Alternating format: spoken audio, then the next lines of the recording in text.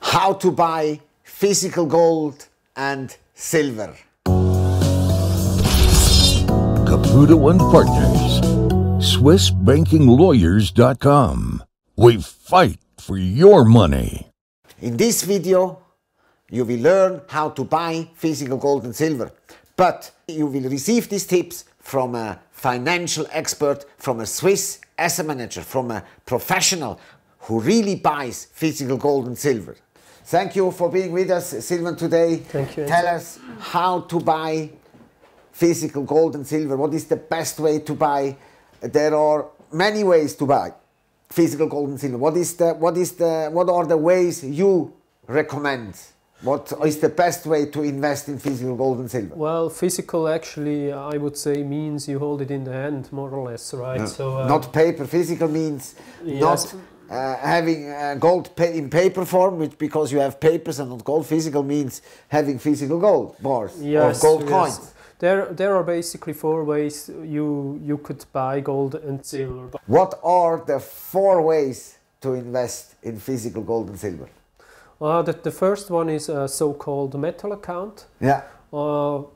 Metal account, a metal bank account. What is a metal account? Yeah, it's basically like a normal account, but it's not written US dollar or Swiss franc. It's written XAU, which is XAU, which is actually the currency, the ticker of gold. The ticker of gold, the gold and ticker. Then you usually see the ounces, and at the end you also see a value. So instead of seeing the US dollar, you see how many ounces of gold and silver you have in this metal account. Yeah. The difference here to a safekeeping account or having the metal physical in your hand is that the precious metal lies in the bank name, meaning they have somewhere a vault, they usually buy those metals, but it's not in your name. So it's not in your name. So it's just a promise, legally it's just a promise of the bank to deliver the gold. Correct, yes.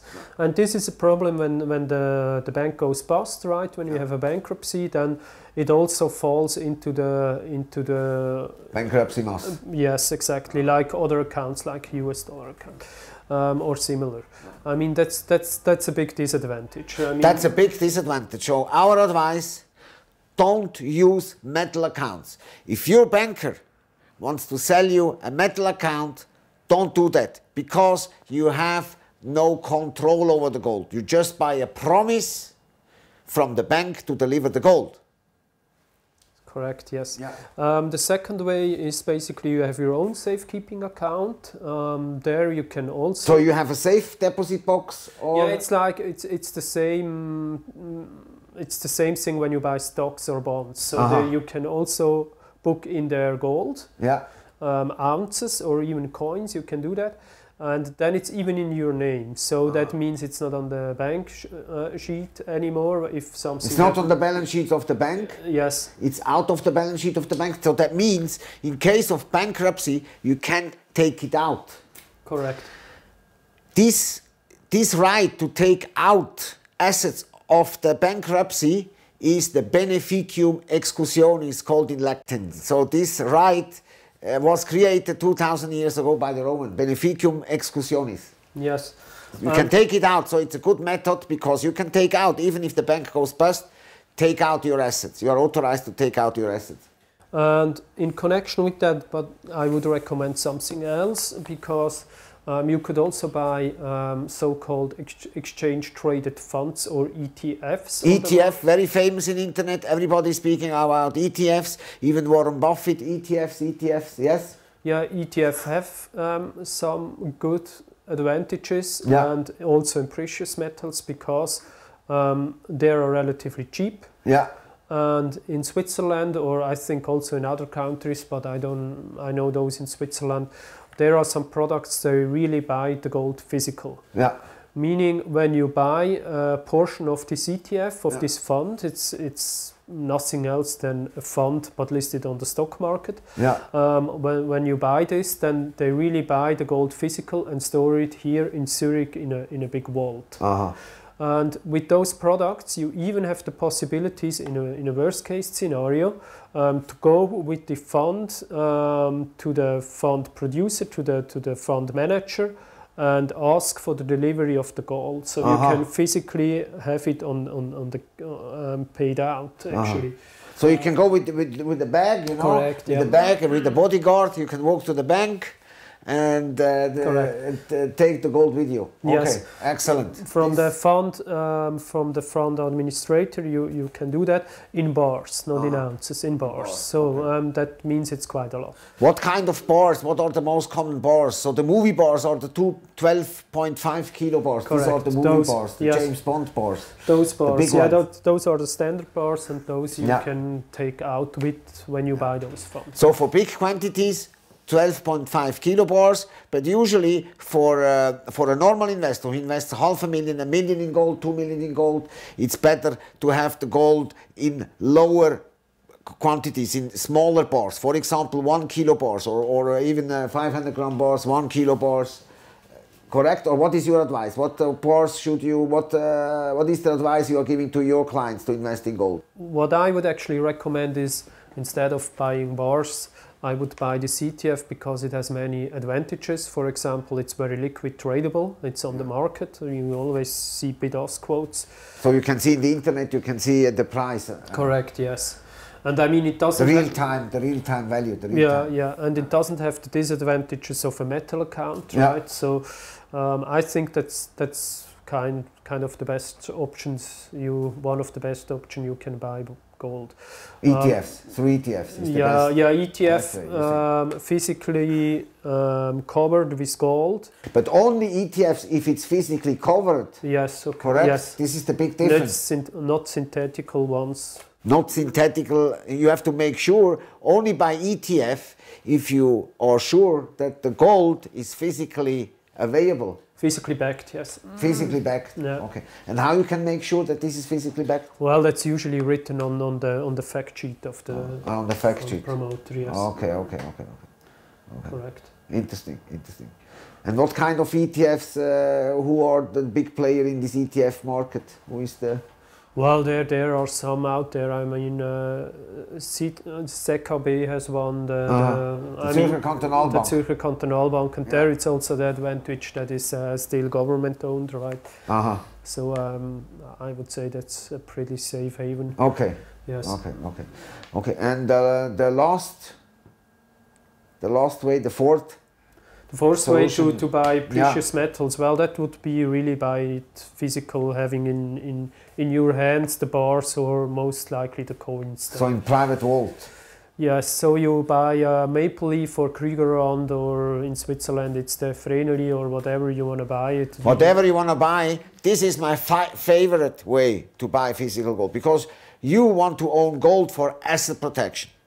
That means that you should have gold out of your jurisdiction of residence, for example in Switzerland, which is a very good alternative, but you can do it also in Singapore and also in the Cayman Islands. There are other jurisdictions, but Switzerland is without doubt one of the most important jurisdiction for gold. Is the biggest gold market is in Switzerland worldwide. Is this correct? You agree with me? Yes, that's true.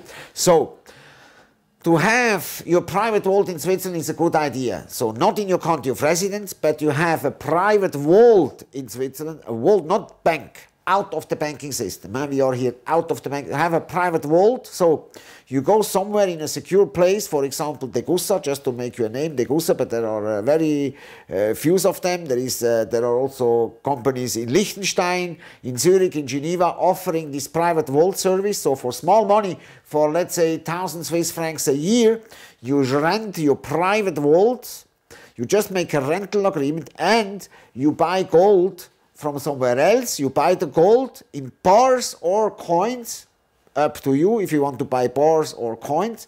You take this bar or coins physically and you put in your safety box, in your private vault, out of the banking system. So in case of a crisis, you can come to Switzerland, go to your safety box, open the safety box and take out your gold. Nobody knows that, because the quantity of gold who is in the box is not you don't have to report this asset. It's not a bank account. Bank account you have to report. There is the automatic exchange of information. There are informations between the countries, between the tax authorities, but gold is out of that. This is also a big advantage for confidentiality.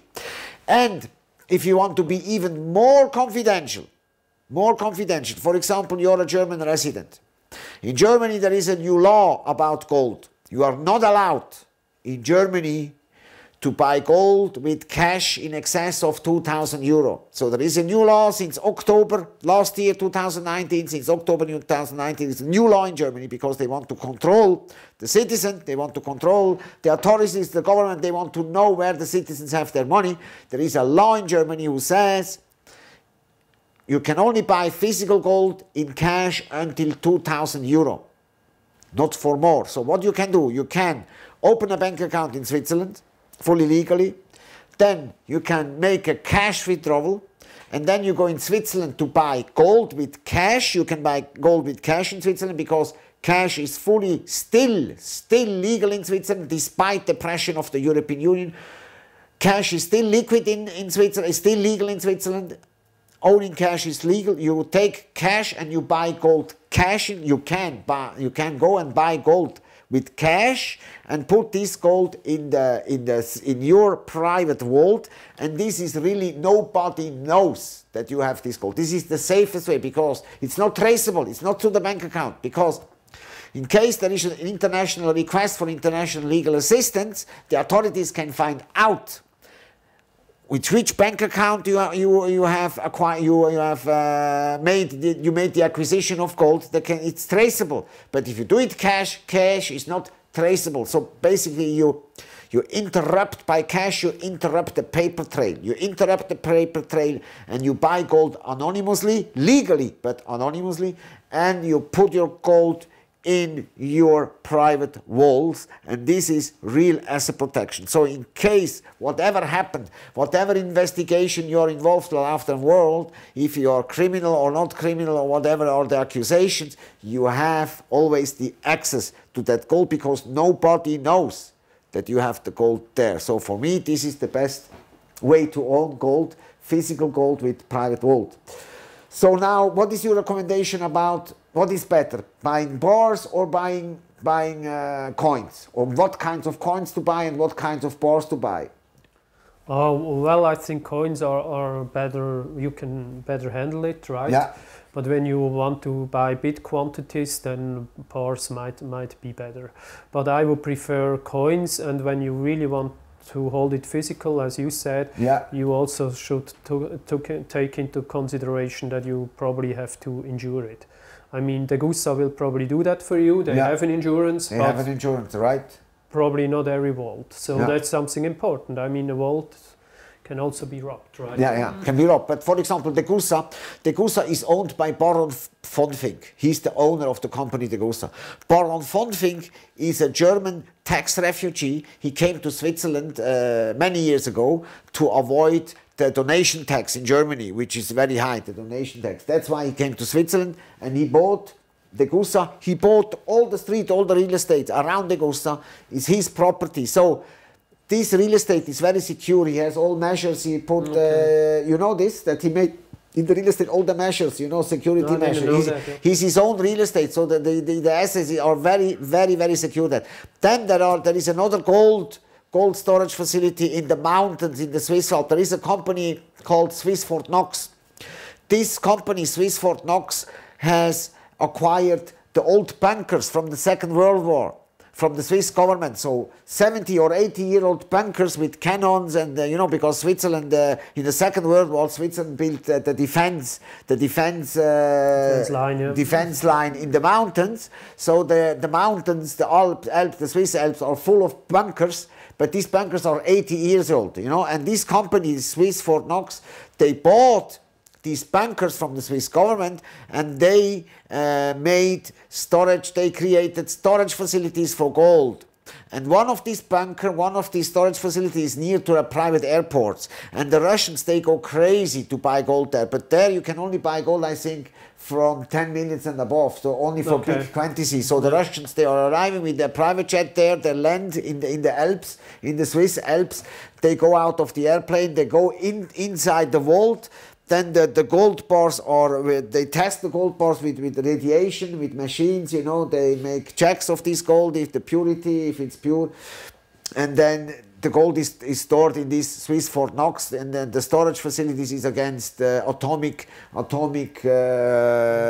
bombing and whatever, all the crazy things, so very, very sure. And now, not only gold storage is there, but also the IT industry has a storage there for informatic information to deposit data as data storage facility. Give us a summary on the 4 best way to invest in physical gold or in physical silver. Give us a short summary of the 4 best ways. Well, you mean the 4 ways? The 4 ways, exactly. The 4 ways to okay, invest. well, I said the first one is the medal account, which we will not recommend or would recommend because of the disadvantage of having the gold or the value of the gold on the bank balance sheet. Yeah, we don't recommend that because it's only a promise of the bank to give you back the gold. Number 2. The second one is you have it in your own safekeeping account. That's okay, but better is to buy the Gold ETF, which is physically backed by the provider, and you even can take it out when you want. But you have to make sure that you can take out your physical gold. You have to make sure. The most important thing is that it's physically backed. Okay, must be physically backed, yes. And then the third thing is. The fourth thing is you have it physical in your hands. Yeah. And you put it into a vault. Private vault. This is my favorite way to hold physical gold, yes. And then it's probably more, I don't know, but it's probably better to have it as a coin, as Krieger and or Maple Leaf. Or it doesn't really matter which one. Yeah. But it's easier to handle than bars. Okay. And then, as said, it's also important that it's insured. Insured. But the goods are for sure they offer an insurance. I know that, and they have very, very secure infrastructure. Thank you very much. Thank you very much, Silvan, for your very interesting information. Insider information just like this cannot be found on the internet, not in libraries and not in universities. If you like information just like this, if you like such insider information, please show it to us. Please like, share and subscribe to our YouTube channel. Please make sure to not miss our future videos. Therefore, I invite you to press the subscribe button and ring the bell. By doing so, you will never miss a new video. Thank you for your time. See you in the next video.